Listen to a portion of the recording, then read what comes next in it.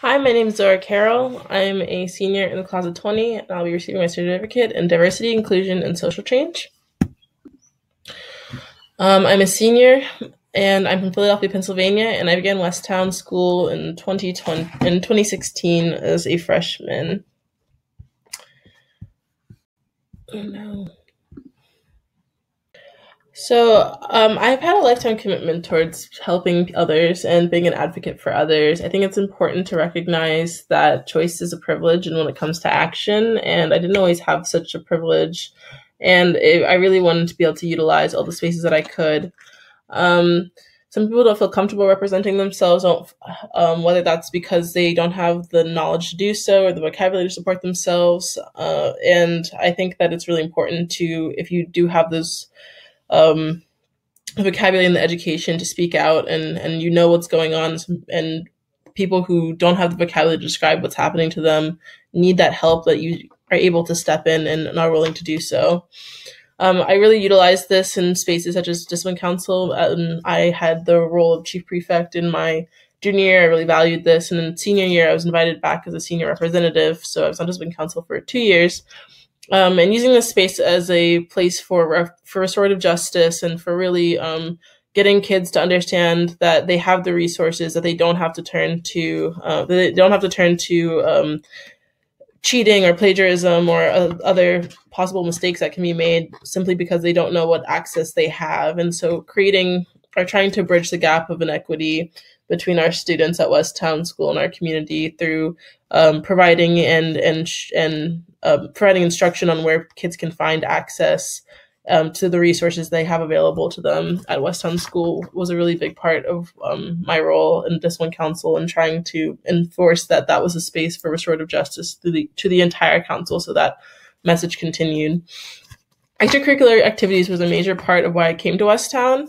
I really let myself into these spaces. I really think that the extracurriculars or the clubs at Westtown School are amazing spaces for dialogue and change and social change.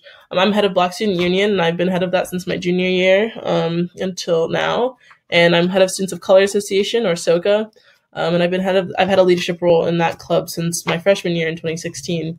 I think that Black Student Union is this amazing space to understand internal diversity, having this inter-community dialogue where you can really address so many problems within both the Black community and the Westtown and Black people at Westtown, and what it means to occupy those spaces and the experiences that we have, and giving words to students that otherwise may have not had many conversations about race at home, and helping them understand what it means to occupy a predominantly white space at predominantly white institutions.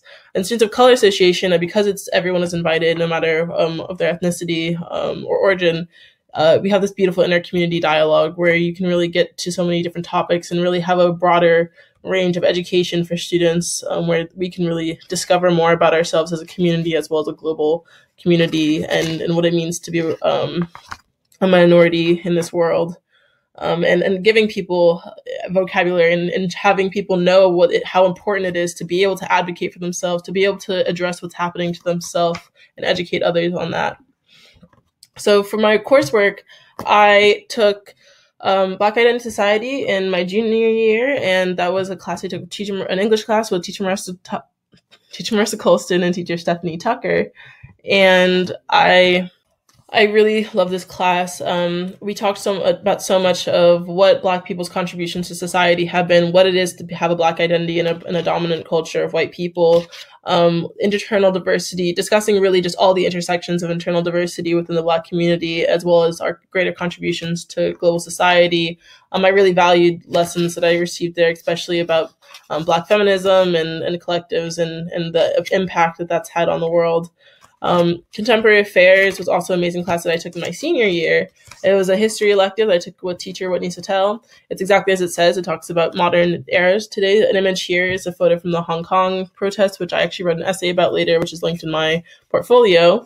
I really think that this class helped me form so many connections between the policies that are in place today to exactly how they came into place and why and what has that impacted beyond just that policy. And so this class has been really impactful. I plan on studying I'll be going to Barnard College of Columbia University in the fall, and I plan on studying international affairs there. So I think this class has given me a wonderful basis to learn about other nations and learn about the history, or continue learning about the history of other countries, especially places that I hadn't been so well educated on the history of. I brought this into my class, Semi-Palatine and Modern Europe, which I took in my senior year. I wrote an essay about Semi-Palatinsk, which was an area in Kazakhstan. You can read these bullet points here to understand a little bit more about what this essay exactly speaks on, and sort of the human rights violations that were incurred there at the hands of the USSR in the 1950s all the way up until 1992. And so these kind of issues of global social change are really important to me. I think that a lot of the time we get stuck in this super Western focused idea of what social change can look like, and we only want to talk about in these terms. I focus a lot in most of my global papers about restorative justice processes and what that would look like in a global context, or in nations that aren't America, non-Western nations, where we generally forget to expand our mind to think about. In these contexts, we think about what it would look like for restorative change, especially in Kazakhstan, would be perhaps money being given for healthcare aid, as well as education, other aspects that have been impacted by these bombings that they perpetuated onto the Kazakh people in this region. For the Uyghur photo essay, continuing these ideas of global change and global social change and diversity and exactly what that means. Uyghur Muslim people in Xinjiang, China, are an ethnic group of Muslims that have lived there for a very long time. Currently, there are concentration camps, and the government has really been pushing this Islamophobia. And so in this context, having actual greater impact, having a greater global system that can impact China to actually have incentives to make change here, that actually push for a greater diversity within that government, not allowing for things such as Islamophobia be so normalized, so okay, even expected if you're going to be a part of that nation state, is super important.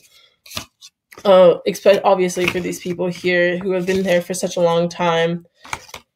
So to me, doing research on these, and you can totally click these links and see exactly what this looks like and what exactly is happening there. I think that there's this aspect of a possibility of political imprisonment for these people as a major issue, especially when we think about social change and being able to speak out about what's happening to an individual. So my extended project, I decided to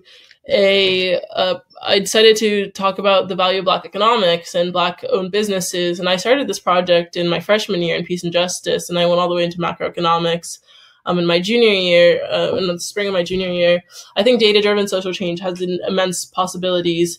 I think that data in combination with context is the only way that you can truly understand the information that you're being given, and the only way you can truly analyze numbers. And in this context, using data to really understand exactly how Black people are impacted by economics and capitalism in America, and was something that was really close to me. I think that in my freshman year, I was so interested in finding out exactly how many Black-owned businesses are there. Why are there so few Black-owned businesses? How does this impact the Black community? And kind of creating a basis for understanding of this topic. Really beginning to look into why do we have such little diversity within our markets? What industries in specifics are pushing out Black people? And I found that the Black people have a buying power of $3 trillion in America, and so why is that not being reflected in our industries and in our marketplaces and in our actual business owners? In macroeconomics, I got more into the statistics of this and kind of what is the economic impact of this and how do we create more economic incentives for Black-owned businesses. And I began this kind of idea with the database for local Black-owned businesses my freshman year as part of my social action research project. But in my junior year, I was really able to talk about how we can further change and what exactly that would look like specific to Black people in America and banks and loans and loan diversity. So for my critical analysis, I wrote about Toni Morrison's Beloved. I wrote this for my senior essay in the class, the essay. And you can totally read quite a bit about it. I'll read an intro part of my paper. I wrote about the impact of Motherline on masculinity, community, and healing. So, Beloved is, to start, Beloved, a deep, powerful neo-slave narrative, is an examination of the soul as it exists in containment. The novel excavates the wounds left in the African-American experience from slavery and the immediate postbellum era. I talk about how the limitations of transformation occur due to slavery and how severance from motherline or cultural bearing of African traditions shifted the Black community's ability to therapize and heal.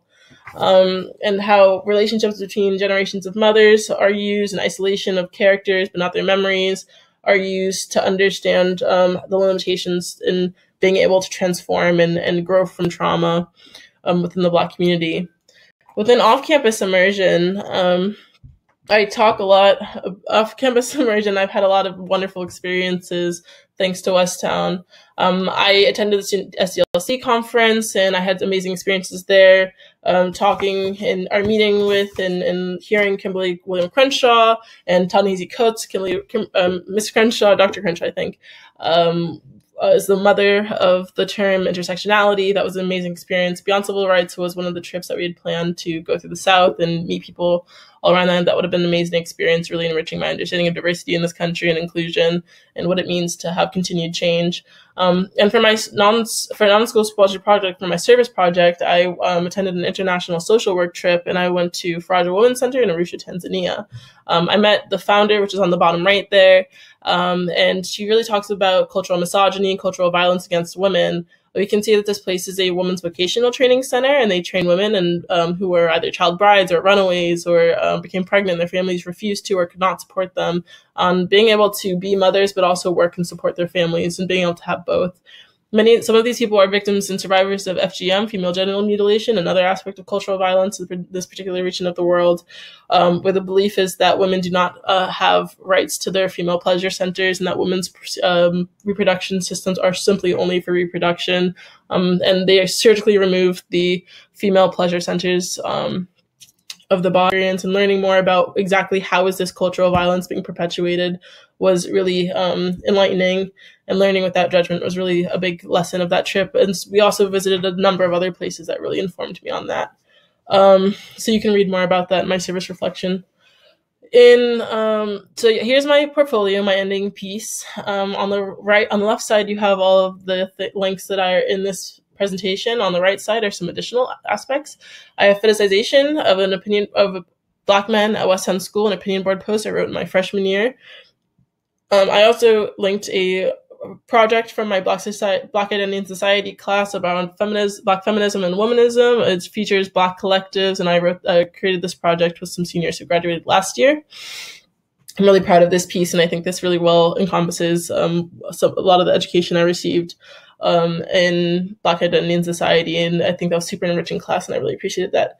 In my junior year, I was nominated for a certificate. I was nominated for the Princeton Prize of Race Relations, and I received the highest regional honor, the certificate of acknowledgement from the Princeton Prize of Race Relations and from Marissa Colston. I really have so much thanks for that woman. And for my college application, it's kind of much more personal look about the impact of social change on me, the impact of social activism and student activism that it had on me, and sort of more of my background in this and my middle school experience. So kind of if you want to see a little bit more of what that looked like.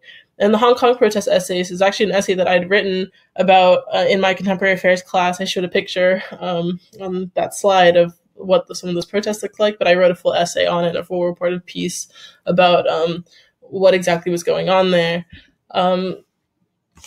I really, really appreciate Marissa Colston. She's done so much for me. I'd like to finish by saying activism isn't a personality trait or a type of person. It is a choice that you make every day. And it is a privilege to choose, and even more so to do nothing. And honestly, in an age of information, ignorance is truly a choice. So you have to decide.